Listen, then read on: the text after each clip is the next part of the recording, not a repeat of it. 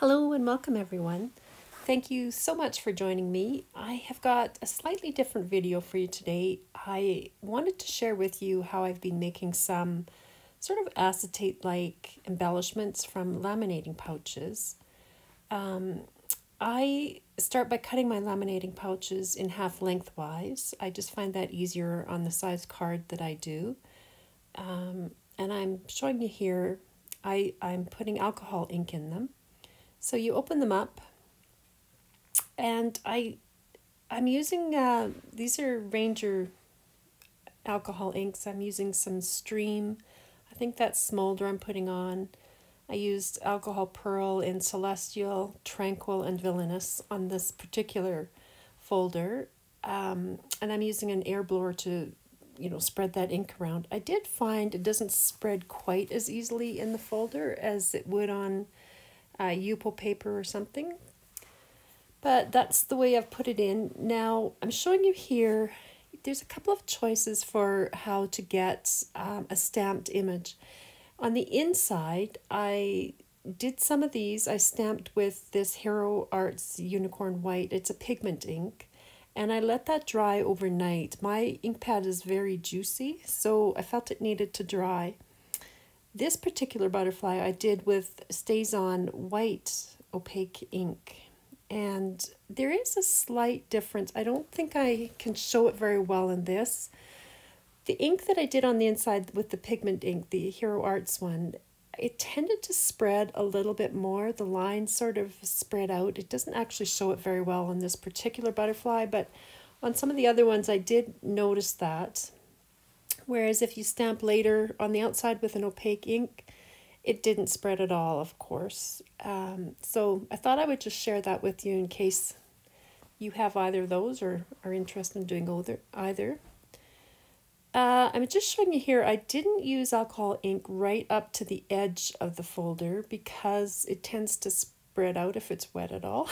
And I know that because, well, I would hate to look inside my laminator because I've been playing with this, putting all kinds of things through there, and some things have spread and some haven't.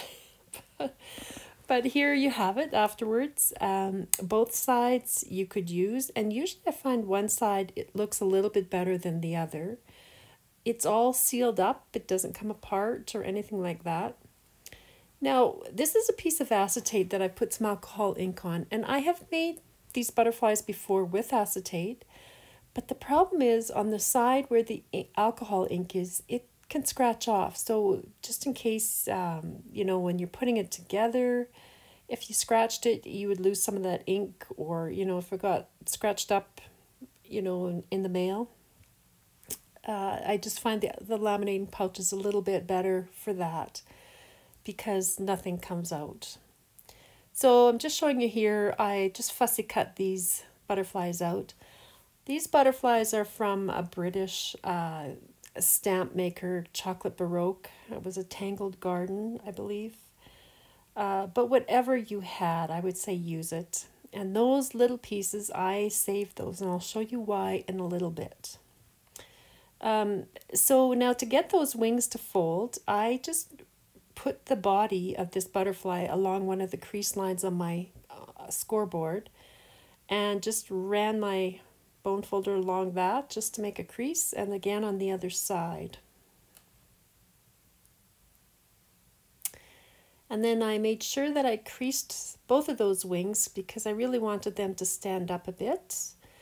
Now, I have to say that every time I've done this, it's like the laminating pouch sort of comes apart a little bit there. I'm going to show you that in a bit, and I do have a fix for that. Well, I think it's a fix. So here you can see, well, not that well, but right along the body, it's actually spread apart just slightly. It's a bit easier to see on the back here. There's that little crease along the side. That's where it's come apart. So what I do is I put it back in the parchment carrier and I run it back through the laminator. So just keep your laminator warm while you're doing all this part and then run it back through, and it seems to, mend it. It seals it together again. Here you can see it after it's been laminated, and you don't see that little groove, that little separation anymore, and the wings will still fold down. So hopefully if you do a butterfly and you have to crease it, that will help. So I just, to decorate this, I just am using some micro glitter that I got at the dollar store.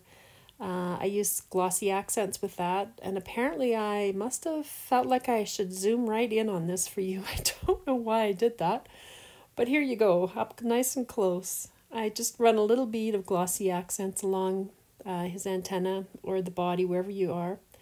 And then I just drop little bits of the glitter onto this, and I just set it aside to dry. I think it maybe, well, glossy accents, it's fast, maybe an hour or so before it was completely dry.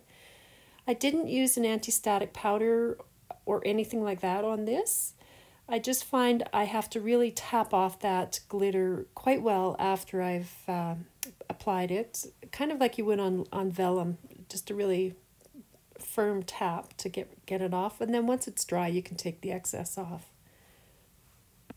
So there it is, all finished and decorated up with a few other colors. They're so pretty, you guys. That see-through wing, it's just really quite nice.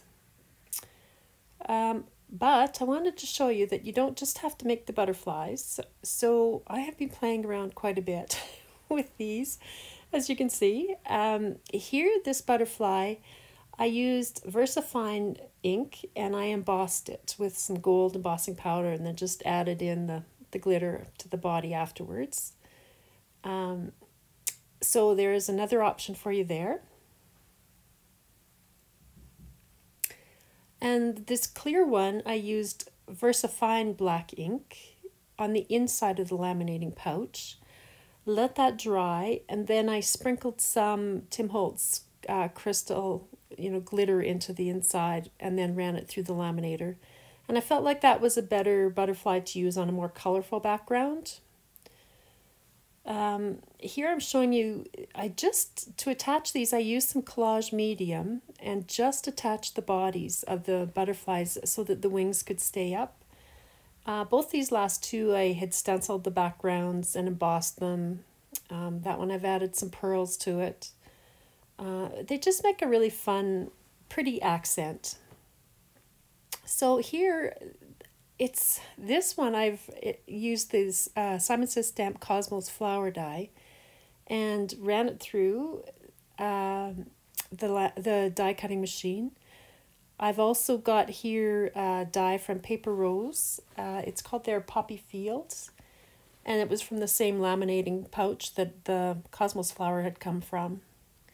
Now those dragonflies are from Simon Says Stamp, and those are PinkFresh. I think that was Dainty Blossoms from PinkFresh, those ones there. And I just put them against that embossed background. So those little scraps, I saved those for these. I've got these Lawn Fawn little butterflies, and they're kind of fun to cut from those extras. This little fish was from Penny Black. Now, really, all those pieces come out, but I love the look of it all together, and I haven't figured out quite what I'm going to do with it yet. But those are some ideas for you, so I hope that helps. I hope that you guys will give it a try, because honestly, these are just so pretty, and I really feel like there's a lot of possibilities and lots of different things that people can do. So if you do try this out, share it, because I'd love to see what everybody does. Thank you so much for joining me. I hope you guys have a great day, and I hope that this has inspired you even a little tiny bit. Thanks for joining me.